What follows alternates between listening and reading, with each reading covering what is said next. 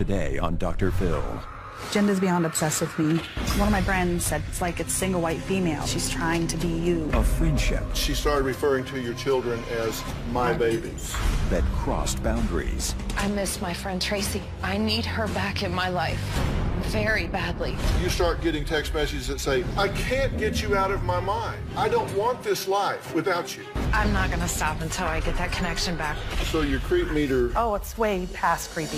Is it infatuation? Tracy is my past, my present, and my future. Did you try to sabotage her marriage? Or obsession? Did you text, I need you, I deserve you, I swear I will love you the right way? Let's do it. Why don't we stop all the drama, stop all the fighting, and let's go get you better.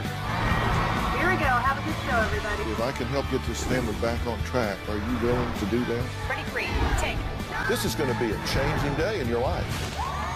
Go, Dr. Phil.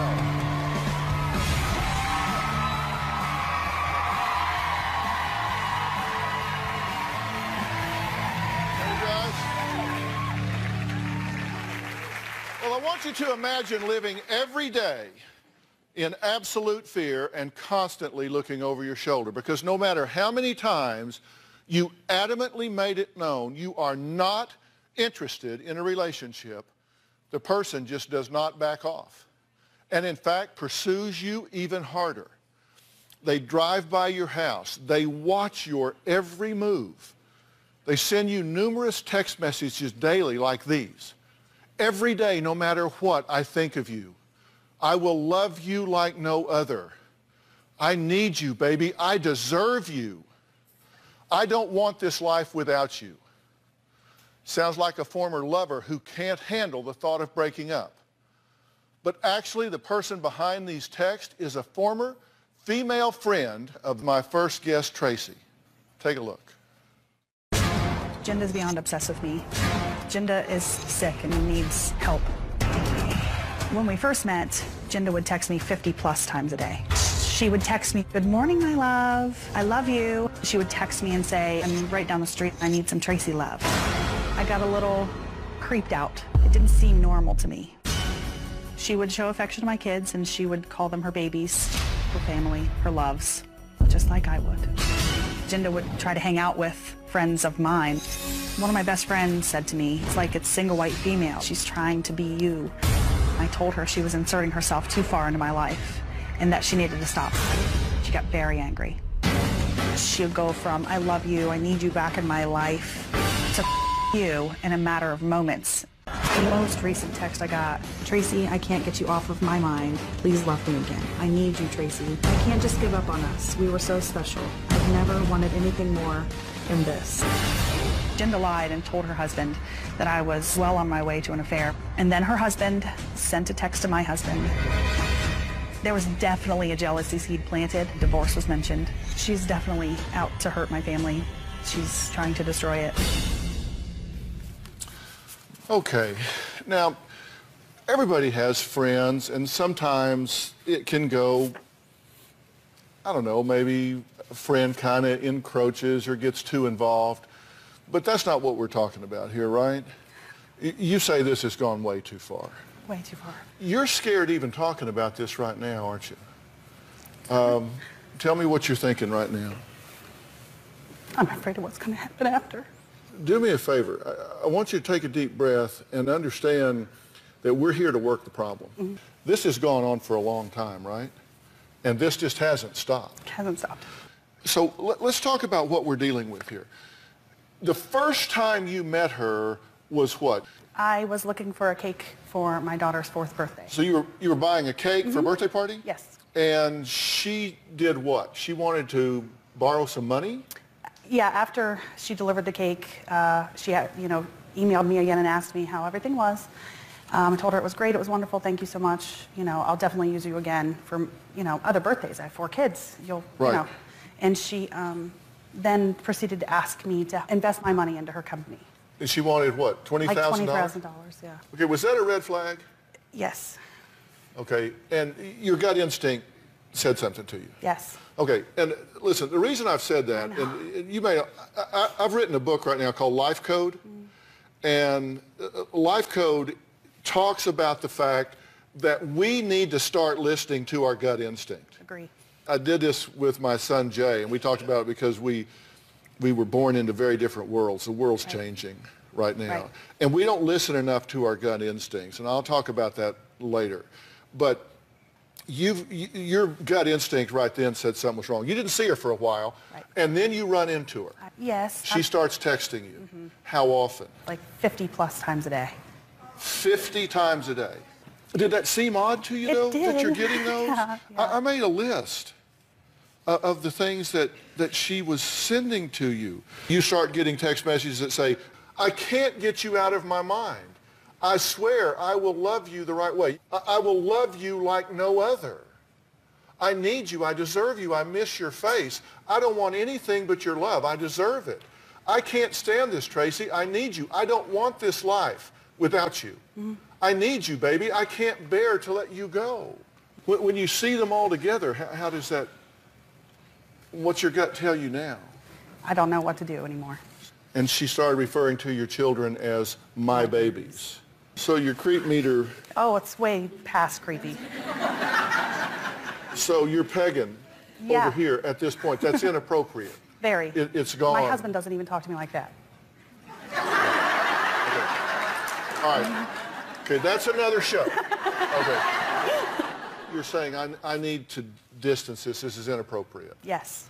When the bad stuff started happening is when I really let her have it. Okay, what bad stuff are you talking about? When she said things to my husband. What did she tell your husband? Well, she told her husband, to and then her husband told your husband what? That I was well on my way to an affair with a good friend of mine, and that I was talking to somebody online. This did, in fact, create problems in your marriage. And see, this is what I want everybody to know. This is a pretty flagrant example of it, but there are people like this in our lives. I call them baiters, and I talk about this in Life Code. There are people in our lives that are backstabbers, abusers, imposters, takers, exploiters. They're reckless with your life and ours.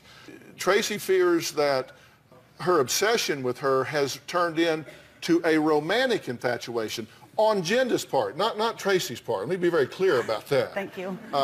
Very clear about that. Take a look at this. You'll understand. It would not surprise me if Jenda wanted to be more than friends with me. Her infatuation with me is extremely scary. She has sent me texts saying, let me show you how beautiful you are. And I would say to her, no, Jenda, I'm not like that. She would grope me and touch me, kiss on me, grabbing my breasts, grabbing my butt, slapping my butt, kissing on my face. I was weirded out about her doing it. She would buy me drinks. She would say, you'll loosen up some if you drink some more. She texted me recently saying that she needed me to love her again. Please let me love you. The problem is, I don't feel for her the way she feels for me. I would like Tracy to listen to Jenda describe how much their friendship means to her. Now, by the way, she hasn't been listening to any of this so far. She's backstage. She hasn't been hearing anything that we've been saying. But I want y'all to meet her by video. So here's a look at Jenda, the friend. I miss my friend Tracy, and I need her back in my life very badly. Tracy has a killer smile. It'll melt your heart. It'll make your bad days go away. I miss that smile. I need that smile. I'm willing to do what I can to get that smile back every day. I never met a woman that I had a connection with until Tracy came along. Tracy and I would talk from morning until night. I was her pea. She was my carrot. That made me feel a part of something very, very special. I'm pushing really hard to get Tracy back into my life. I sent Tracy a message saying that we need a couples therapy. I will tell her how beautiful she is. I tell Tracy I miss her coffee. Coffee does not taste the same anymore. Tracy is my past, she's my present, and she's my future. No one could ever take that away from me. I'm not gonna stop until I get that connection back. If I could see Tracy in person, I would probably fight everything inside me not to just go up to her and hug her and not stop. I love her. Let me tell you what's going to happen now.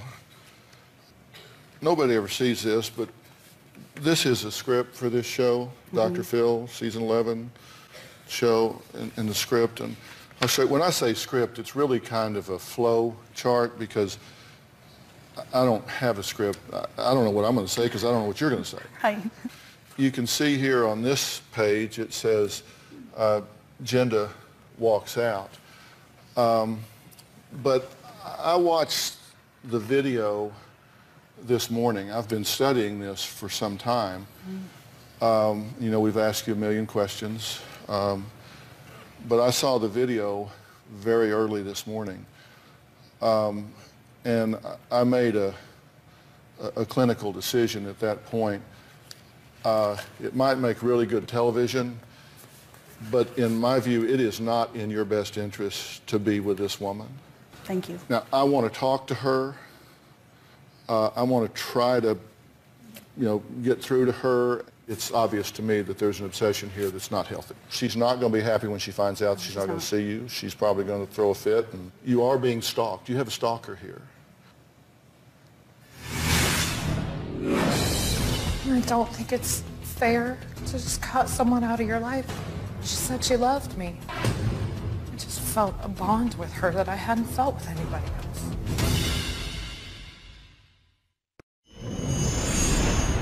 Tracy introduced me to my husband. My husband thought it would be a good idea to divert some of her attention. She and Adam clicked, and they ended up getting married. We were asked to be part of the wedding, and even though neither of us really wanted to, we both said yes. Tracy was so excited to be part of our wedding. She was my cheerleader. The wedding was fabulous. We went to the wedding, and we didn't stay long. We wanted to hurry up and get out of there. Knowing what I know now, I definitely would not have been in the wedding. Well, that was Tracy, who says accepting the invitation to be a bridesmaid in her former friend Jenda's wedding was really not something that, if she knew then what she knew now, she would have done, because this has gone in a bad direction in her opinion. Jenda is joining us now. Now, Jenda, I've been talking to Tracy without you here. I'm talking to you now without her here. Okay.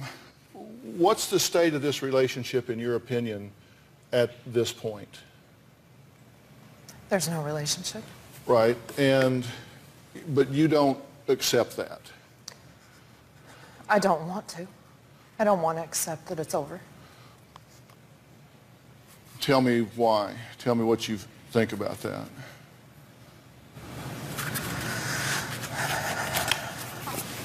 I met Tracy, and we clicked. We didn't meet as friends, but we clicked as friends.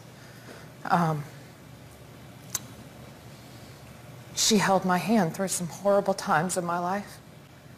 She was the catalyst, her and her husband, to introduce me to my husband. I am not perfect. I was not a perfect friend. I said some things that I should not have said. But when I love people in my life, I love them unconditionally. I don't think a person should be judged for the things that they say when they're hurt or they're angry. And I don't think it's fair to just cut someone out of your life that you said, she said she loved me. Do you think that do you think you have violated boundaries in your relationship with her? I don't think so. Have you texted her up to 50 times a day? If it was back and forth, yes, I'm sure. I didn't constantly text her back or text her with no replies. Yeah. Did you send her a text that said, I can't get you out of my mind? I swear I will love you the right way. I will love you like no other. I need you. I deserve you. I miss your face. I don't want anything but your love. I deserve it. I can't stand this, Tracy. I need you. I don't want this life without you. I need you, baby. I can't bear to let you go. Does that sounds horrible. First off, did you write those texts? Yes. I just want to text you and hear that beep every day no matter what I think of you. I wanted to be your soft place to fall. I want to beg you to stay. There is not a moment I don't want to message you. Does that seem as it's violated a boundary? I'm thinking it does now. I didn't, no. I didn't, because we had such a close bond. We just had a close bond. And it may sound strange to other people, but it doesn't sound strange to you. It didn't sound strange. No, it doesn't, because... Have you said I love Tracy more than family? As much as family, yes. She No, was you said family more too. than family. More than some of my family, yes. Have you said Tracy is my past, present, and future? She was there for me in my past when I didn't think I had anybody, and she was there for me every second. I just felt a bond with her that I hadn't felt with anybody else. Mm-hmm. And the present is everything that happens. I found a light.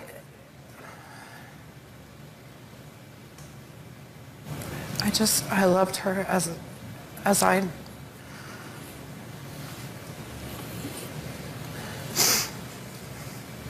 don't know what to say. Do you think you're obsessed with her? No, I don't. Do you drive by her house? Be honest. I have, mean, yeah. I have. Do you think that's odd?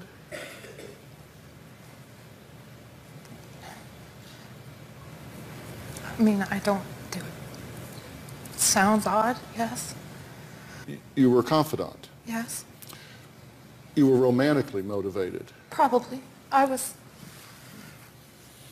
had an attraction to her, yes. I'm sorry? I had an attraction to her, yes. Because she said that you had touched her before and that you had groped her some when you guys were out, that you'd be drinking and that sort of thing. I mean, just be honest. It is what it is. Yes. So, you start to deny that and then you decide to say yes. I'm just asking, which is it? Is that true or not? Yeah. Uh-huh. Did you propose a three-way with her husband? No, I did not propose that. Yeah. How did that come up? This is just... I'm sorry? I feel like a villain. Well, listen, if you don't want to talk about it, it's okay. We can end this right now. It's okay. I thought you wanted to talk about this. I do. Get it out. But if you don't, it's absolutely okay. Don't. But no, you're playing the victim here. And if you're saying, oh, I just feel like the villain. I don't want to talk about this. If you don't, it's okay. I wanted to come on the show. I miss her. And I wanted someone that didn't know either one of us to tell me the truth, to tell me what to do. I honestly love too much, maybe. I'm clingy, I'm needy. And if I need to let go, I will. I want to make her happy. I want to make me happy again. Well, I'm the answer man. Yes. For all of that. I know that. I'm going to take a break, and when we come back, I'm going to tell you exactly what I think. You may like some of it, you may not like some of it, and I will be completely clear as to what I think you need to do. We'll be right back.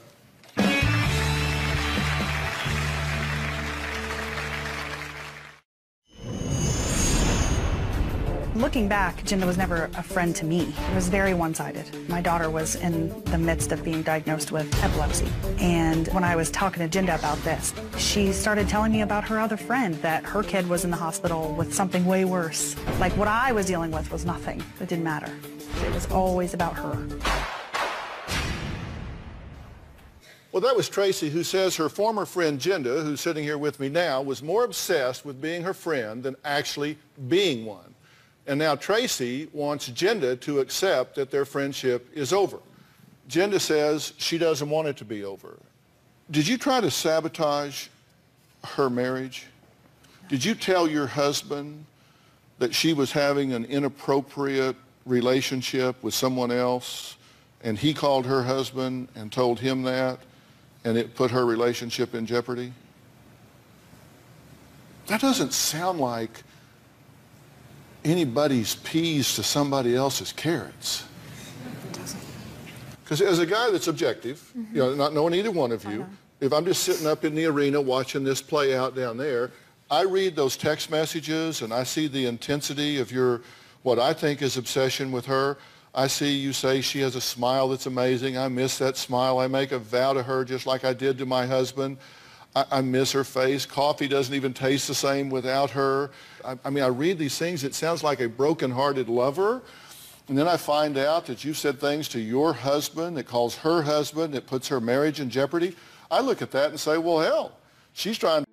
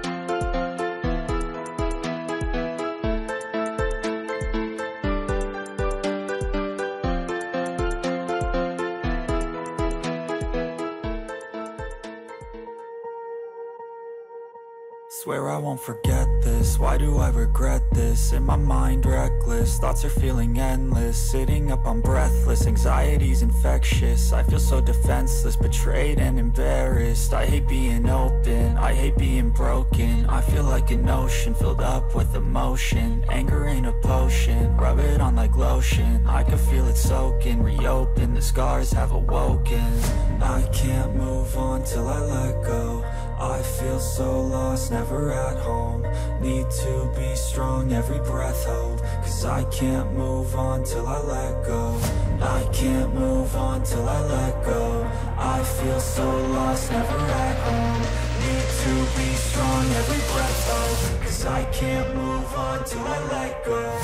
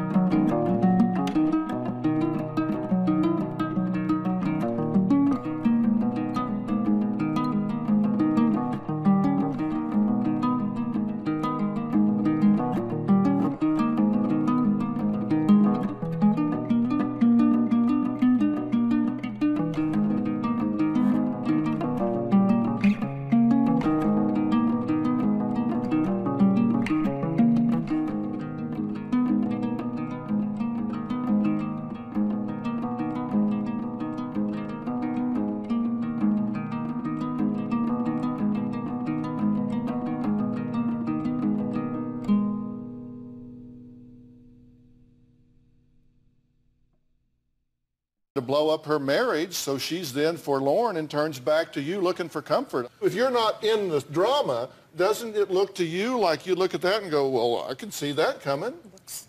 Yes. Looks obvious, right? Yes. You say, you don't see it, right? But anybody else would see that in that way. So you say that you're a needy and clingy person. Now, this isn't the only relationship that you've been needy and clingy in, correct? No. Because, I mean, I was reading what you said, and you said you've been that way with other people in your life. You've been that way here, you've been that way here, you've been that way here, right? Yes. And I'm not listing their names because there's no sense dragging them into this, but that's 1, 2, 3 other people. Now, she would be a 4th that we know of. So this is kind of a pattern with you, right? Yes. So maybe it isn't her that is the reason you breathe. Maybe it's so silly. You. Right? Right. This was the most encouraging thing I've heard you say. And you repeated here today. You said, quote, I'm a needy, clingy person. I need to know that my friends love me. I need a lot of attention. I need constant text and communications. That's a quote from you. Mm-hmm. Why do you think that's encouraging to me? Because I acknowledge it. Yeah, I mean, you can't change what you don't acknowledge. And because you see that, that gives me some measure of encouragement. Because there is something wrong here. Okay. This isn't healthy. Okay.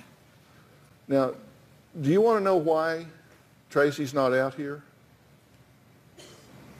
Yeah, I mean, Because in my professional opinion, it isn't healthy for her to be out here. Okay. I do think you're obsessed with her, but I don't think this is about her at all. Okay. I think she's just in the person that's currently in your crosshairs. You just need to be in love. You need to be loved. You need to be infatuated. You need to be intensely in that drama. And, you know, I haven't evaluated you. I haven't done diagnostics on you. But, you know, there's something called personality disorders. And it's nothing to be ashamed of. You know, some people have arthritis. Some people have personality disorders. And there are different clusters in personality disorders. And if you were to see somebody professionally, they would go through that. There are 3 clusters of personality disorders. There's clusters A, B, and C. Okay. And cluster A is odd and eccentric behaviors. That's not you. B is dramatic, emotional, or erratic disorders. You would fall into there if I would suspect if I was just looking at you. And C, anxious or fearful disorders, and you would fall in there. Now, under B, there are a couple that I would look at if I were looking at you. Histrionic disorders, attention-seeking behavior that includes sexual seductiveness and emotions inappropriate in typical society. They don't recognize boundaries. And narcissistic disorder, pervasive patterns of grandiosity, need for attention, and lack of empathy for others. Meaning you don't pay attention to the fact that this is bothering somebody else. And then in cluster C, anxious or fearful disorders, dependent disorder. That's pervasive psychological dependence on other individuals. I'd be looking at those 3 things, and those all sound kind of like what you described down here. Now again, I'm not diagnosing you because I can't do that without sitting down and doing a prolonged clinical interview and an appropriate set of psychometrics and all, and to do the proper diagnosis. But if you saw someone professionally, I would say to them, I think you should pay attention to whether I fall into one of these categories and see if you can give me some help with this, because I don't want to be this way. And you can handle this. You can get better. And that way it's better for you, it's better for your kids, it's better for your life, it's better for your friends, it's better for your family. And in addition to telling you, I will also offer to provide you the help to deal with this. And I will get you appropriate professional help, just as our gift to you, if you will accept that. Would you do that? Yes. I'm going to excuse you. I'm going to bring Tracy back out after you're gone and talk with her for a bit. Okay. It's really important that you not contact Tracy until you talk to that professional. I won't. Okay. I'm going to hope that you'll take the gift I'm offering Absolutely. you. You're not a bad person. You just need to make an adjustment in this area, and then I hope you'll be happy in your life. Okay? All right. Thank you. We'll be right back.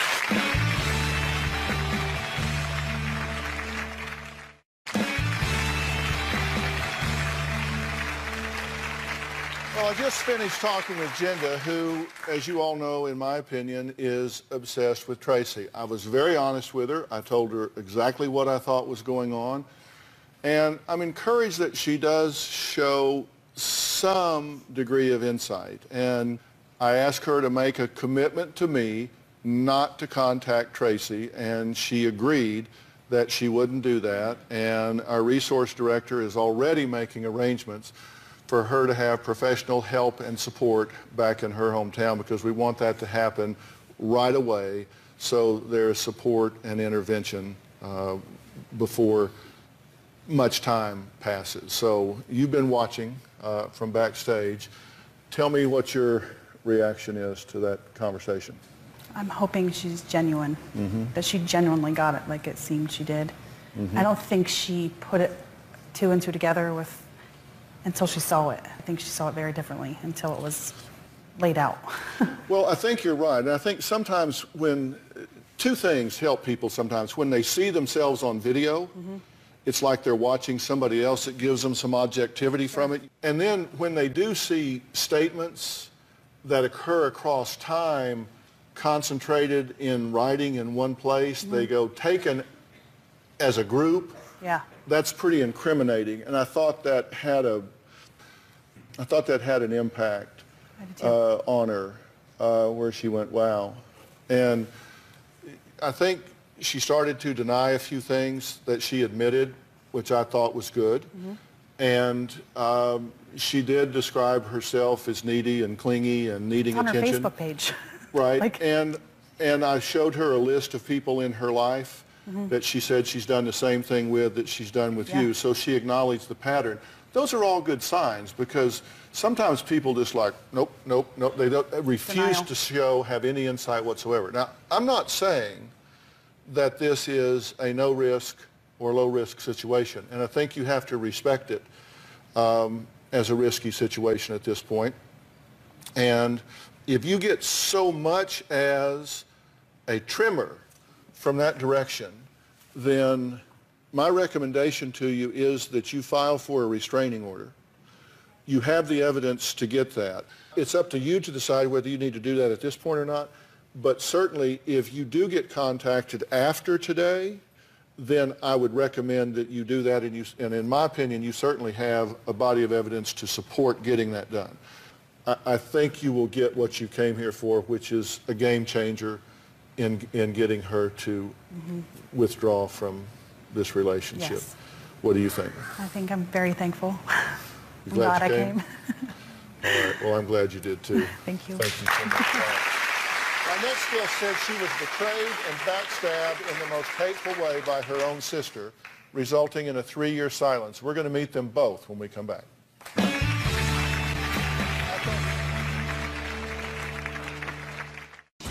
I haven't spoken to my sister Holly in 3 years because I cheated on my husband. She has decided to take his side. She does owe me an apology. The words "I'm sorry" will not be coming out of my mouth.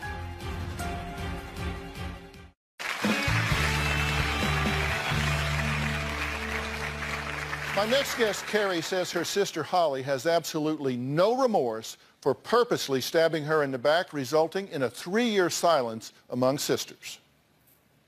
I haven't spoken to my sister Holly in 3 years because I cheated on my husband. She has decided to take his side. I was wrong for cheating, but I feel it was none of my sister's business. After I left my husband, I went on vacation with my current boyfriend and received a phone call from my sister calling me the biggest whore on the face of the earth. I ended up turning my phone off, and when I turned my phone on the next morning, there was 17 voicemails verbally bashing me over and over again. When I left my husband, Holly purposely befriended him to get back at me. She took my husband's side during my custody and divorce trial. My sister wrote an affidavit to the court stating that she did not feel I was a good mother and that my ex-husband would be better off with my kids. My sister also offered to help out my current boyfriend's now ex-wife during his court proceedings to show up and testify on what a terrible person that I was. I was absolutely livid. She does owe me an apology. Well, Holly could not see this more differently. She insists she has done nothing wrong, and the words "I'm sorry" will never come out of her mouth. My older sister Carrie is a lying, manipulative person. I'm content not talking to my sister. The affair that she had was the straw that broke the camel's back. Being caught in a handicapped restroom stall with her husband 20 feet away. What she did was wrong. I did side with her husband. After she was caught cheating, she left and did not see her kids for about 3 months. She's a master manipulator, and she can convince anybody she's the victim. I'm not sure why she called Dr. Phil. Her list of embarrassing actions is a mile long, and if she wants me to come on national TV and reveal that laundry list, then I'm more than willing to do that. The words "I'm sorry" will not be coming out of my mouth. Okay, why did you want to be here, Carrie? To get a resolution, to, at least to make it feasible to have family gatherings and for everybody to get along. It's been 3 years. So you want a relationship with your sister? Absolutely.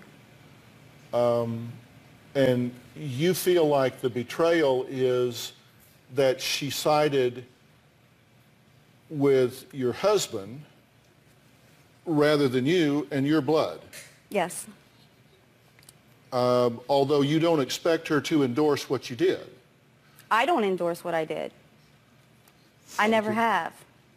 I know what I did was wrong, but for my whole family to turn against me for leaving my marriage is just like a stab in the back. Okay. So what's up? I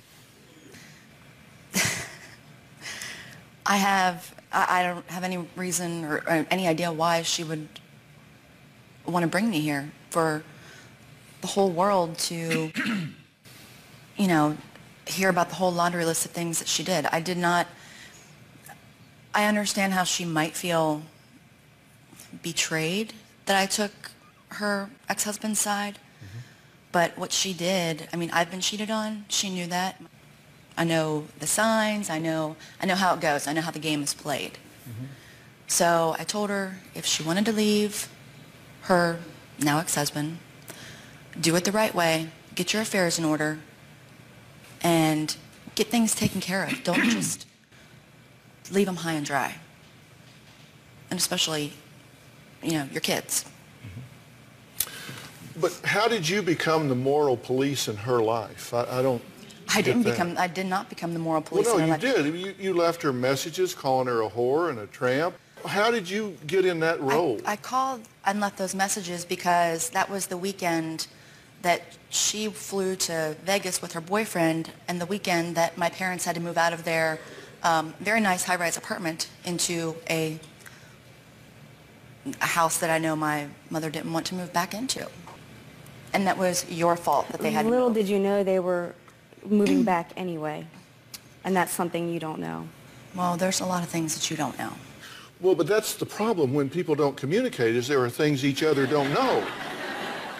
And I'm going to get up on my soapbox and become a moral traffic cop. Next, Holly says her sister's affair was just the tip of the iceberg. We'll be right back.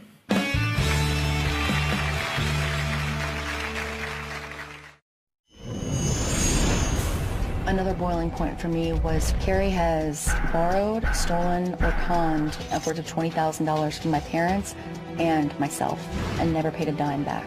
I'm very disappointed in my sister.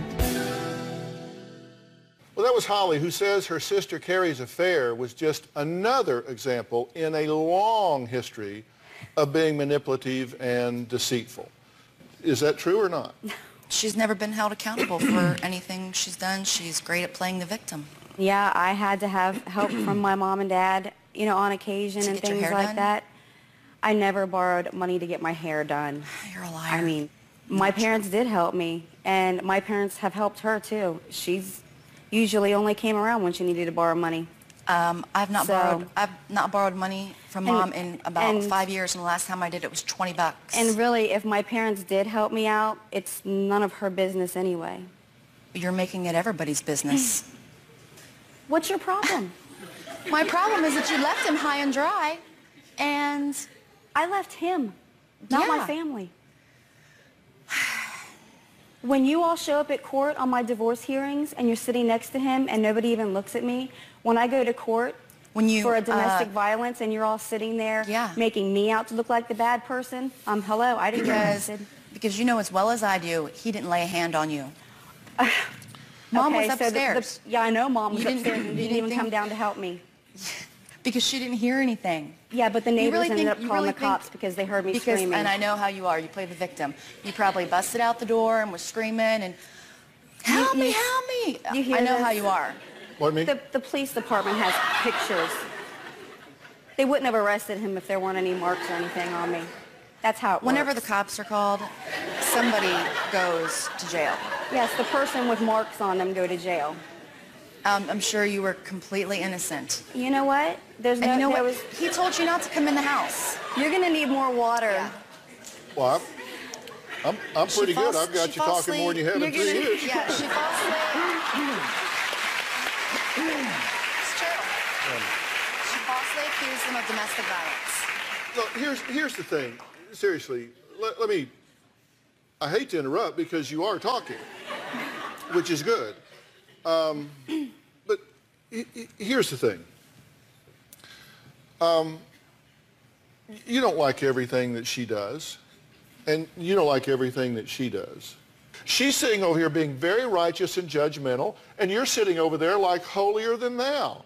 It's hard to be pious given your history, but you're pulling it off. You two clearly are sisters.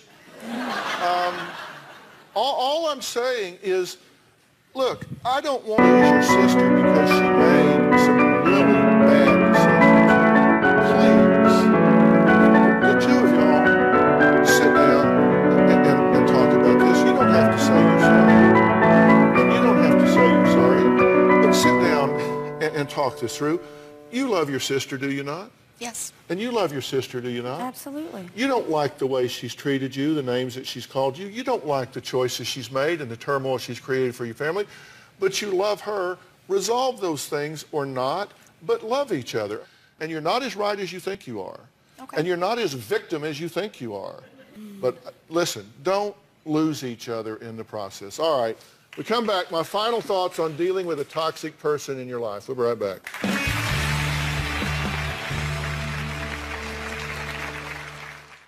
Well, I want to thank all of my guests today. Listen, it's important that we are aware that not everybody in our lives has our best interest at heart. And we have to learn to listen to our instincts. And I talk about that a lot in Life Code. This world has changed. And when the game changes, the rules change. And when the rules change, you need a new rule book. And that's why I've written Life Code. And right now, the only place you can get Life Code is at thebooknook.com. I've published this with my son, Jay. He's the publisher of this book. Right now, you can get it at Jay's bookstore, thebooknook.com. And everybody in the audience today is going home with a copy of Life Code. Thanks for being here. So long.